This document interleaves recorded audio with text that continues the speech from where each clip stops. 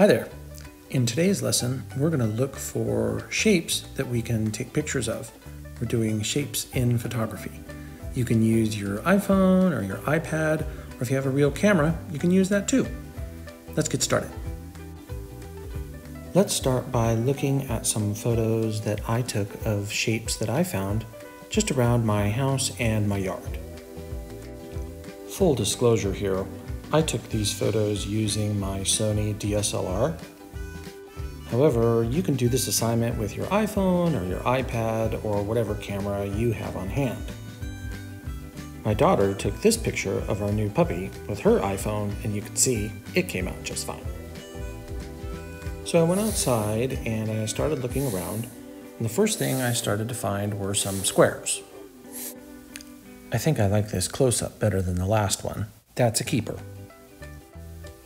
Next, I started looking for some circles.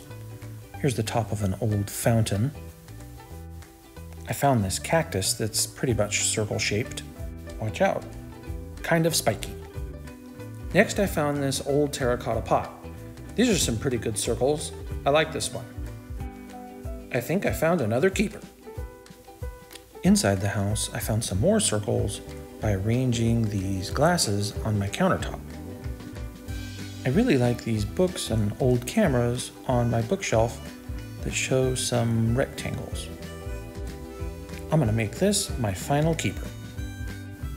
So what I want you to do is take your favorite images and arrange them onto a Google slide like you see here, with the names of the shapes that you're using labeled under or next to each picture. Then you can submit this slide on Google Classroom. So you're going to find some shapes, you're going to take some photos, and you're going to make a slide and turn it in. I look forward to seeing your work. Have some fun with it. I'll see you next time.